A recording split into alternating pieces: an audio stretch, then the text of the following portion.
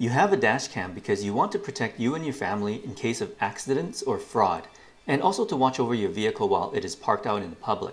That's what you should do with a dash cam. Here are 8 things you should not do with your dash cam. Fracking Creations, showing you the good stuff. Number 1.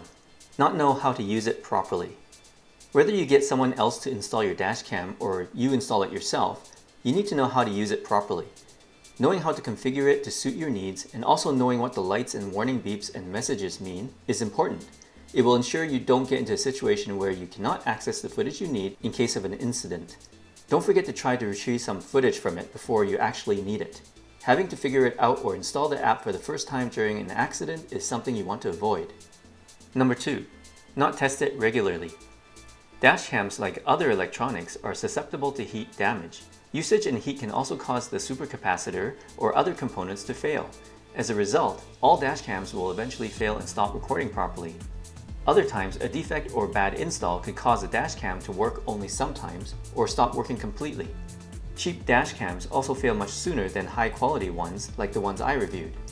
In some cases, the image sensor has failed, as shown here in footage from my older high-end dash cam. The dash cam was still able to record properly without giving any warnings, but the video is corrupt because of the failed sensor. Lesson learned. It is important that on a regular basis, you are checking that the dash cam is booting up and recording properly, the video files are good, and that there are no warning lights or messages indicating a malfunction. Number 3. Install on loose vehicle trim. You want your dash cam to be installed on a firm and stable part of the vehicle.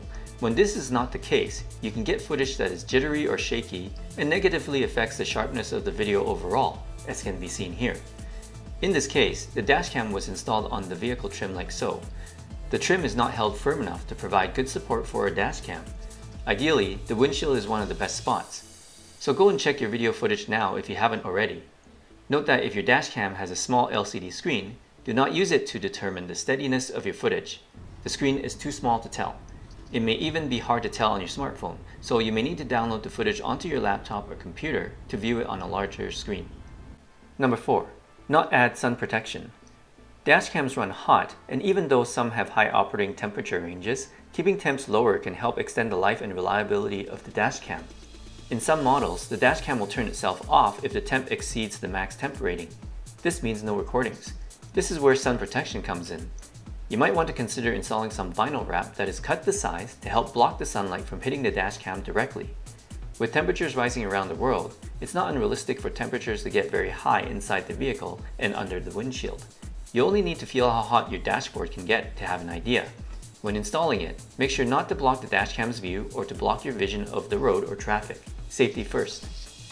Number 5. Ignore warning lights and messages. Sometimes a single failure happens only once, then goes away. This could be a sign that something is about to fail. You would be wise to check up on the dashcam and the memory card. Review old footage to see if it has been happening more than expected, currently, or in the past. Other times, the warning message is indicating that the dashcam or memory card has actually failed and will need to be replaced. Check SD card. This one time, one of my old dashcams would regularly reboot itself at random times while I was driving.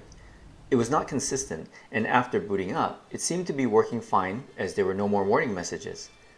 A thorough inspection revealed that the rear camera had issues and was no longer recording properly.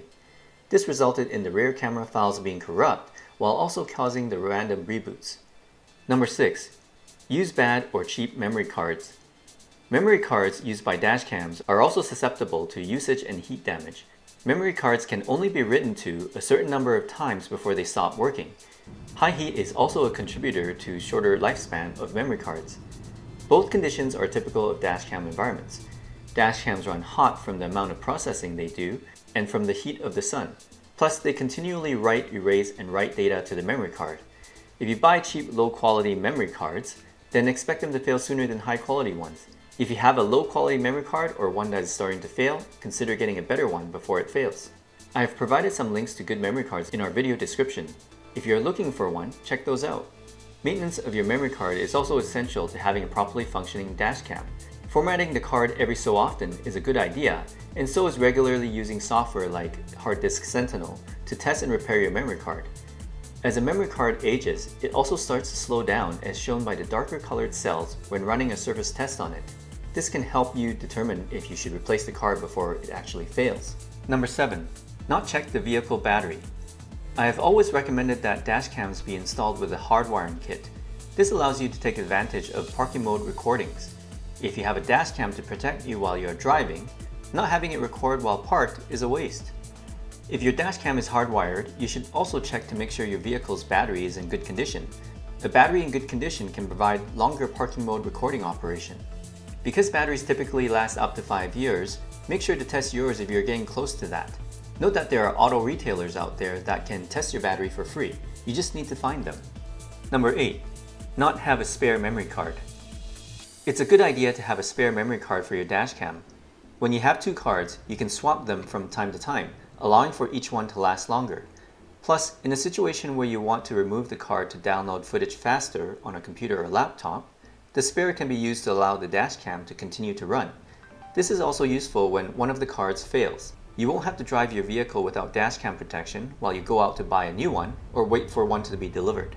There you go, a quick rundown of 8 things you should never do with your dash cam. Give us a like and share the video if you found it useful, and subscribe to get more from us.